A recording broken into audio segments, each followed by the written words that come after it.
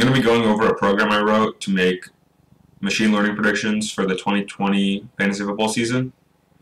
The data source for this is Pro Football Reference, and it's just the yards from scrimmage table that they published for 2019. And if you look, there's all these players sorted by how many yards from scrimmage they got, with Christian McCaffrey at the top.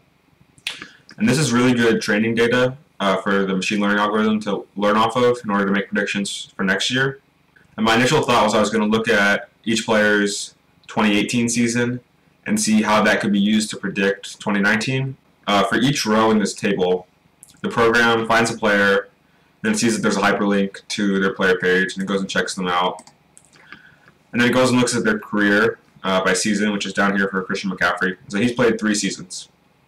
So as it does is it iterates through Christian McCaffrey's career recursively, and it continues evaluating how he's performed in every season in which there was at least one prior season to learn off of. So it keeps going until there's only 2 seasons left. So in order to be using the training data, you have to have played at least 2 seasons or more. Example would be Saquon Barkley has played 2 seasons, so he gets used in the training data once. Christian McCaffrey has 3 seasons, so he's in the training data twice, and so on and so on. It calculates how many points Christian McCaffrey scored in 2019.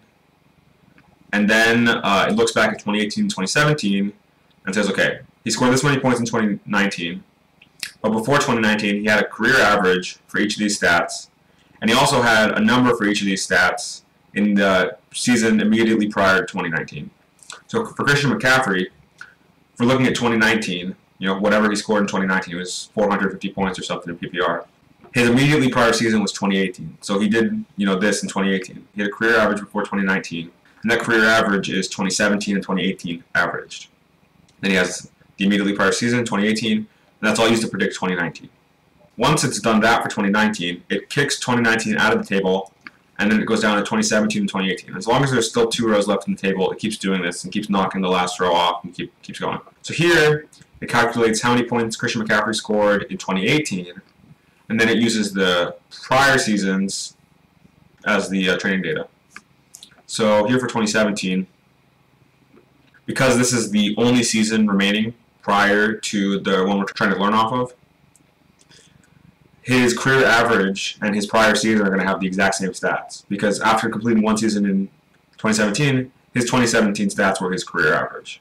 It goes through these players, and it recursively keeps going through their seasons and including them in the training data for however many seasons they've acquired -1. So Michael Thomas is going to have 3 entries in the training data. 1 for how 2016 predicted 2017, 1 for how 16 and 17 predicted 18, 1 for how 16, 17, and 18 predicted 19.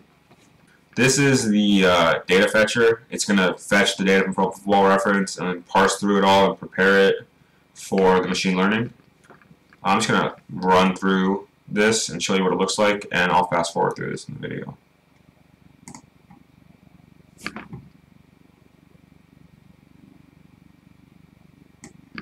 And again, this is PPR format. So it takes like a second or 2 to grab each player. It visits each player's page and then fetches their data throughout their whole career. If we look at all the fetch training data, here's what we're going to see. So, all right, if you look here in training data, there's always 1 less entry for each player than the number of seasons they've played. So Christian McCaffrey has played 3 seasons, so he's got 2 entries in the training data. So this actual score, this is PPR format by the way, but this actual score is, the top it'll be 2019. So for the top of each player, this is 2019, this is 2019, this is 2019. This is how many points Christian McCaffrey scored in 2019. The next, X number of rows are Christian McCaffrey's career average prior to 2019. And then this one is his score in 2018. And then here is his career average prior to 2018, which is for Christian McCaffrey just going to be 2017 because he's a 3rd-year player. So, in X number of columns, we've got the career averages, and then once we get over here, back to scrimmage yards again, this is the immediately preceding season. So this is 2019. Before 2019, this was Christian McCaffrey's career average. And then in the season immediately before 2019, which is 2018, this was Christian McCaffrey's season average. And this is all used in the trading data to weight how much do you weight a player's last season, how much do you weight their career overall. And if you do last season, it's obviously going to favor some players over others, whereas career, it'll favor some players who've had really good careers like Adrian Peterson. The algorithm figures out how much it wants to weight each thing because it uses lasso regularization to figure out which factors are the most valuable. And if you see, it goes through all the players for however many years are in their career in order to make determinations and learn from them. And I think the player with the most seasons in here is Ben Watson. Ben Watson's been in the league a long time, but for Ben Watson, he's got all these seasons where prior to the season he had a certain career average and a certain season immediately prior. So the machine figures out how much each is worth, whether the career is more important than the season prior. Because you could have a really good last season, like Juju Smith-Schuster, and then not have as good of a follow-up season. You could also have a really good career and not have a good follow-up season. Everything gets taken into account and weighted accordingly. And that's one of the things I like about this is that it doesn't have the human bias that experts have, because humans have to decide, especially in weekly projections, how much do you take the season average into account versus what they did in the the week that just happened. Someone can score 1 point a week and then all of a sudden they score 35. Do you go off of what they just did, or do you do off of what they've been doing? So for this, it looks at both of them and then weights them accordingly. It also makes a testing data set. And this is a testing data set for 2020. So if we look here, this is each player who had at least one touch in 2019. And this is what their career averages were, including 2019, and what their immediate prior season, 2020, which would be 2019, what they've done in their career, including 2019, and what they did in just 2019 alone. And this is used to make next year's predictions. And one thing that's not going to be in here, there are no rookies for next season in here yet because they haven't even been drafted yet. But on top of that, I'm going to try to do some sort of data that uses their college stats to predict what they'll do their rookie year. But this is just players who played in 2019 already. I'm just going to take these CSV files and put them here. And then we're going to run this code, which is going to learn off of the training data and then make predictions on the testing data.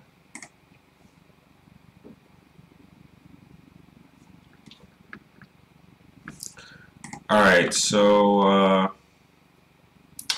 here is the predictions. This is for PPR format.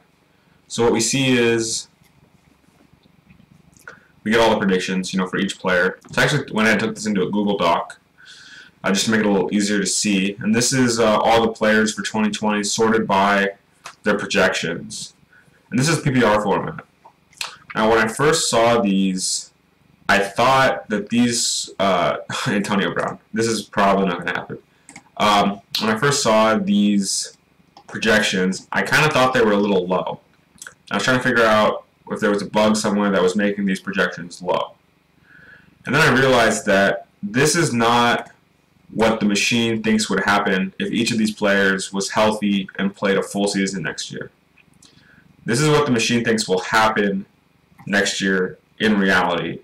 And that includes the chance that these players could get injured and miss games. So they lose part of their expected value just based off the possibility of injury, because in the trading data there are players who have really good careers and really good last seasons, and then they get injured and they don't score very many points. So these numbers are a little low, but it's taking injury into account. It's saying we're projecting this player to score this many points, and part of the reason it's this and not higher is because there's a possibility that they could get injured and miss time. Just looking at the rankings a little bit, I'll try to go a little slower. I'm going to post these on my website if anyone wants to take a closer look at them. Oh, that wasn't very slow. Okay, we go to the bottom. Lee Smith is Mr. Irrelevant at the bottom here. One thing I was going to mention is I went ahead and retroactively ran this program to make 2019 predictions and then compared them to what actually happened in 2019.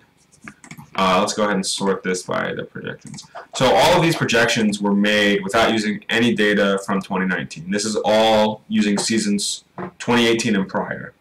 So this is, had the machine been run last year based off of, before the 2019 season, based off everything that had happened in the past, this is what it would have said for 2019, and then I went ahead and tracked the error. So the PPR, I actually had Julio Jones as the player projected to score the most points, followed by Saquon, Le'Veon Bell, Hill, McCaffrey was at number 5, Gurley, Odell Beckham, So anyways, the average error when you take the PPR, script and you check the variance, the average error is 47.11. So if I ran it retroactively on 2019, it was off for each player on an average 47 points. This is the absolute value of the error, so not minus 47 or plus 47, but plus or minus 47. So typically, whatever these projections are, on average, the players are going to deviate from them about plus or minus 47. Now the median was a little lower, it's 37. So that means about 50% of players are going to score within plus or minus 37 points is where I have them at. But the other 50% are not going to be within that range. If you go ahead and look at which were the most accurate predictions retroactively, Willie Snead, there's some, DeAndre Hopkins is one of the high ADP players. Some of these are pretty close, but I kind of might chalk that up to coincidence. Who knows? We'll find out.